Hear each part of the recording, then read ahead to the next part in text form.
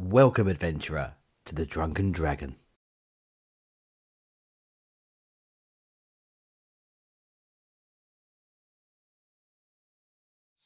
First thing we'll start off with is the system requirements.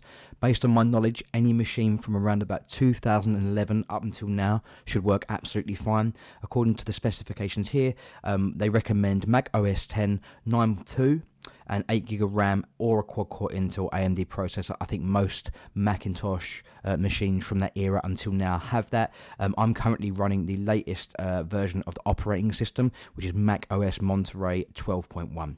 So to install the game, it is quite simple. You go to drunkendragon.games, and from here there will be a link to the alpha just here.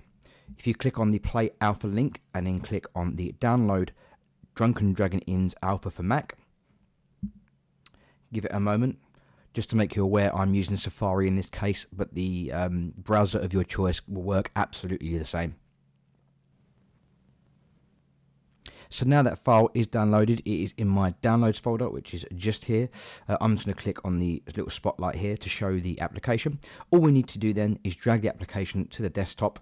That's going to be where I keep it. Obviously, you may keep it anywhere you'd like to within your user. If you double click on the application, it will open up.